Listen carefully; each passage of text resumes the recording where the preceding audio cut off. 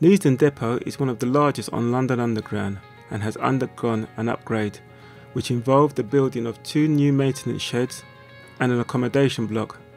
Fire Systems Limited is a specialist in fire protection systems since 1992 and was involved in all aspects of the fire alarm project, from the design, supply, installation and commissioning. The depot, situated in northwest London, is the largest facility on the network and is where the metropolitan fleet of trains are maintained and stored.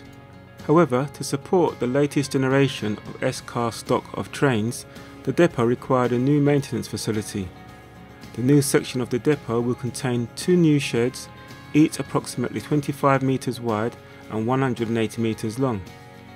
To be in a position to work on projects such as this, you require an in-depth knowledge of fire alarm systems and London Underground standards.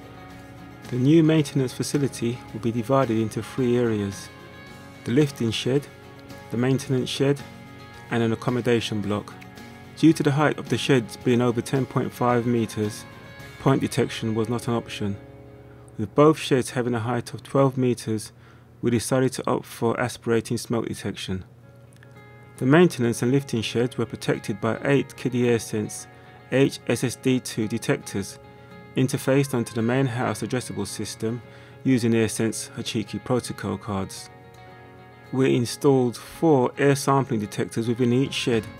Each detector will be protecting approximately 1,000 square metres. The accommodation block, which is an office environment, had your standard point detection, which were the multi-sensors. All detection was a cheeky protocol, as this is approved on London Underground.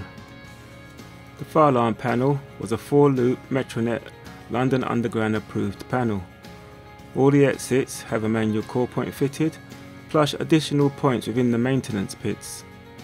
Due to the expected ambient noise levels within the maintenance facility, personnel working within these areas may have air defenders, and therefore visual fire alarm notification in the form of blue xenon beacons were installed in all areas in conjunction with a voice alarm system.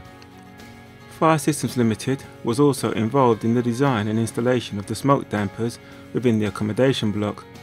The design consisted of 14 dampers within the voids and were controlled by a 4-way Kentex smoke vent panel.